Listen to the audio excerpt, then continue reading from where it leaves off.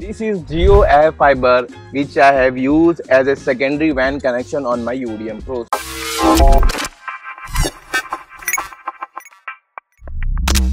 On the outside, you can see they have placed this Jio AirFiber on a pole. And how does it works? Like there are Jio 5G towers on the surrounding. So they make a line of sight on that to the tower, and it works with the 5G tower, and it has an eSIM built on it. So that's why they do configure with the 5G. So everything works on this AirFiber is with the 5G network connections.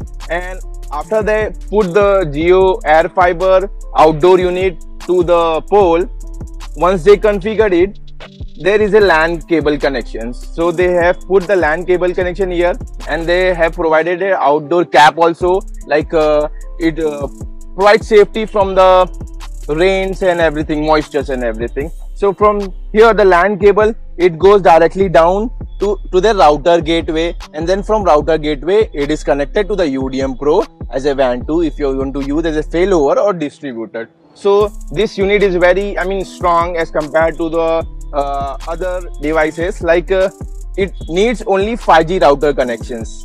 Like if you see on the surroundings, there are so many 5G towers. So it takes connection of that 5G towers, and it gives good signal strength, and signal to noise ratio is also good. According to that, they mount it on that place. Also, if you want, you can mount on that direction also. There is an alignment tool given here, so we can align according to that. So this is how it will work, and later on I will show you how I configured it on the UDM Pro as a WAN 2 distributed or failover. So the LAN cable from the AirFiber, which I place outdoor at the top, it comes at the bottom here where my rack is mounted, and this LAN cable goes to the Jio fiber gateway, the router gateway, and it is connected at the bottom here, and it is also given power with the pure adapter. And here you see some LAN and WAN ports. So I have connected these ports directly to the UDM Pro WAN port number 8 here, port number 8, and port 9 is primary WAN, and this is the secondary WAN.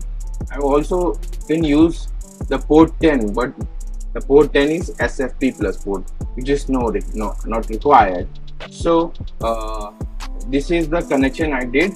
The WAN and LAN port from the Jio router gateway comes directly to the WAN port of the UDM Pro, which I have configured as a failover or distributed. I will show you in a video. So the AirFiber home gateway router is set up. The engineer from the Jio have set up, and they gave me the username and password.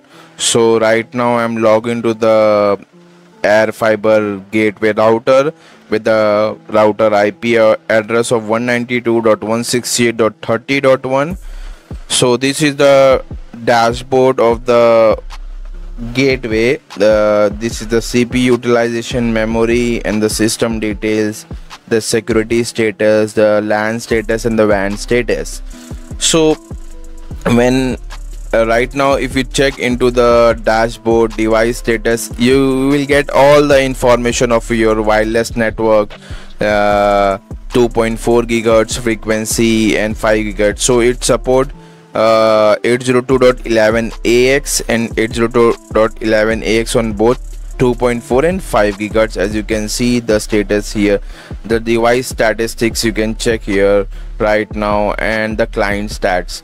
So under the networks you can check here the LAN IPv4, the IP address by default it is set to 192.168.30.1, and you can change that, and right now it is set to the DHCP server, and you can set to none if you don't want.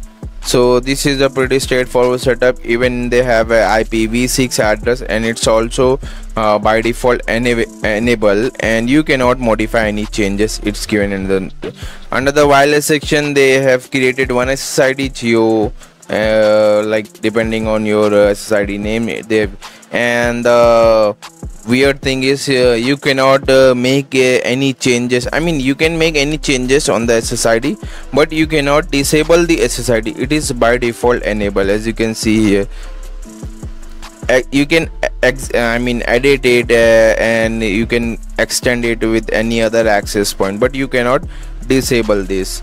And here the routing features, the routing mode right now it's set to NAT, and the info routing mode settings cannot be modified, but you can create a static route on IPv4 and IPv6. And under the security, you can check the firewall rules. It's all set to always allow always, and you can block that.